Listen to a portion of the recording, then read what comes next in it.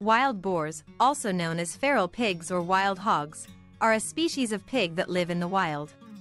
They are native to Europe, Asia, and North Africa but have been introduced to other parts of the world, including North America, South America, and Australia. Wild boars are known for their distinctive appearance, with their bristly coats, sharp tusks, and muscular bodies. They can weigh up to 300 pounds and stand over 3 feet tall at the shoulder. Their coats are usually dark brown or black and are covered in coarse hair that helps protect them from predators. Wild boars are opportunistic feeders and will eat almost anything, including plants, fruits, nuts, and small animals.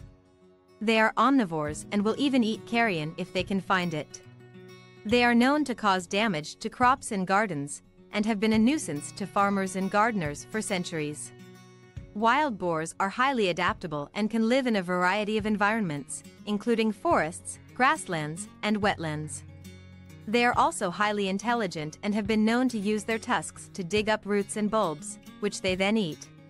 One of the biggest threats facing wild boars is hunting. Wild boar hunting has been a popular sport for centuries, and in some parts of the world, it is still legal. In other areas, wild boars are considered a nuisance and can be killed by farmers and landowners. However, wild boars are also an important part of many ecosystems. They help to control the populations of small animals like rodents and insects, and they also help to spread seeds and plant material through their feces. In recent years, there has been a growing interest in wild boar as a food source.